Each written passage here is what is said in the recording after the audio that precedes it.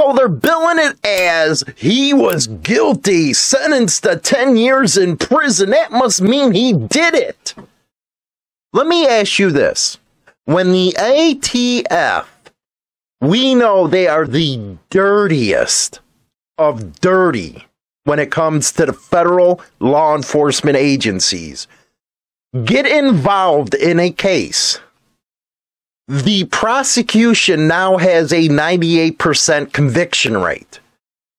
How do you expect anyone to get a fair trial in that kind of environment? I'll read the story, yes. But there is an interesting thing that I found in it that they had to put in there. And you're probably wondering what I'm talking about.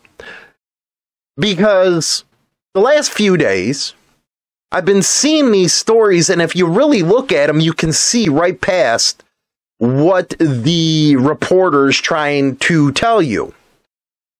And then you go and get the DA's press release, and it's the same thing. So you see past what they're trying to do with mimicking what the attorney's office said, the U.S. attorneys. So that example I just gave you, well, if they were found guilty, they must be guilty. You're not looking at the whole picture. When something goes down with the feds, it is almost near to impossible to beat any charges when they're involved. They got millions of dollars to spend. Oh, they just gave Twitter $3.5 million for helping them out spy on us. So you do not think that they're going to spend whatever they need to spend to get another notch in their belt? And it was funny, this article right here, and I want to show you this. This was out of KRDO. High-ranking member of Motorcycle Club, Colorado Springs resident sentenced to 10 years. Here is the official release from the attorneys. The Department of Justice. High-ranking member of the Sons of Silence Motorcycle Club sentenced to 10 years in prison. All they did was take that statement, put it in here with some of their reporting. So when you think there's a conspiracy theory going on when I talk about it, no, it's right there. It's right there. Colorado Springs man who is a high-ranking member of the Sons of Silence Motorcycle Club has been sentenced to 10 years in prison for drugs and weapons violation. Now, according to the DA's office, which you just seen that right there, I showed you that one, Henry was arrested in June of 21 as part of surveillance operation being conducted by the Colorado Springs Department on a home that was suspected to be involved in narcotics. The DA's office said the detectives were aware of his status in this club. Later that day, they pulled him over after he was seen at that home under surveillance. During the search, detectives discovered 3 firearms, 2 digital scales, 228 grams of meth, according to the DA. What they didn't tell you in that newspaper article was the stuff that they found was in the passenger seat. So we don't know if there was somebody else involved. It might not have been him. It's that deal where even if you're driving and you get pulled over and there's open containers in it, it could have been somebody else's. It could have been in a bag that was forgot, and he didn't know about it. But here's something else that the paper didn't mention. The defendant was instructed to exit the vehicle, and he complied. Didn't give him no problems whatsoever, none. One detective walked towards the driver's door, which was open. It was left open.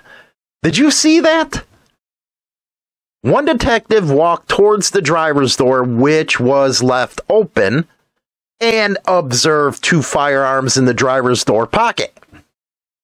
At that point, I don't think there was a warrant, or I don't think he gave any permission to look into the vehicle. So they had to put it was left open. And then the cops seen it. Now, they go through what was found in there and stuff like that. Here it is. Here it is. Detectives also located a total of 228 grams of suspected meth and 2 digital scales inside a black bag on the floor of the passenger seat.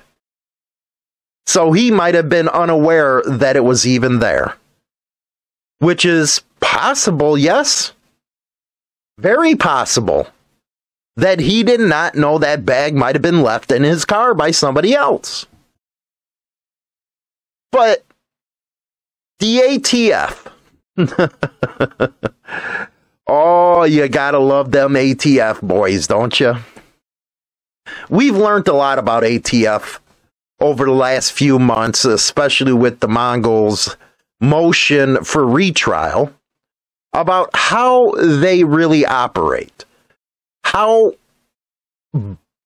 they think they're above the law, can we say? Where they don't think they have to follow procedures. They're above it. They don't have to do what the Constitution says.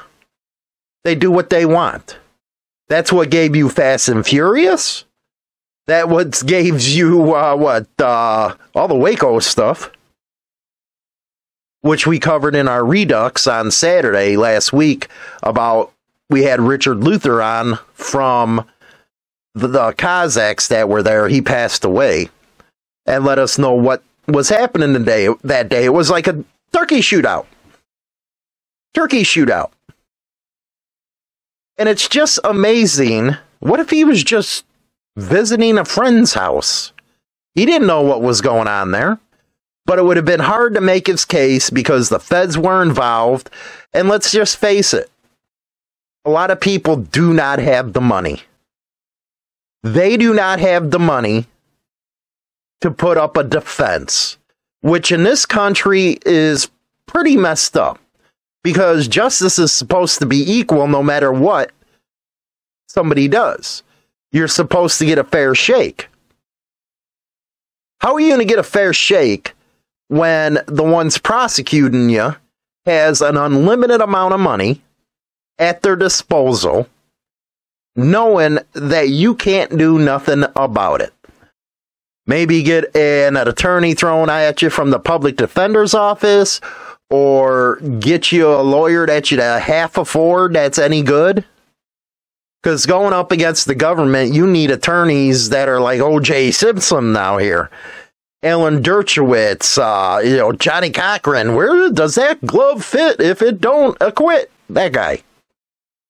So you need money in this country just to get a fair shake. And I really never liked it with bail reform on its face value because I think they go too far. But at the same time, you have to sit there and say to yourself, yeah, a lot of people ain't getting a fair shake. A lot of people can't prove they're innocent because they're already handicapped out the door. That's just some of the stuff I think about when I see this story. So many holes can be punched through it. The narrative that the papers give off of the district attorney's press release. They didn't even hide it. They took the title right from it. Let me know what you guys and gals think. Really let me know what you think. Because I think equal justice under the law should mean something. But I think it's just a fantasy now in this country. And that's a sad deal, man. Sad deal. China Dow's coming up right now. We'll be right back.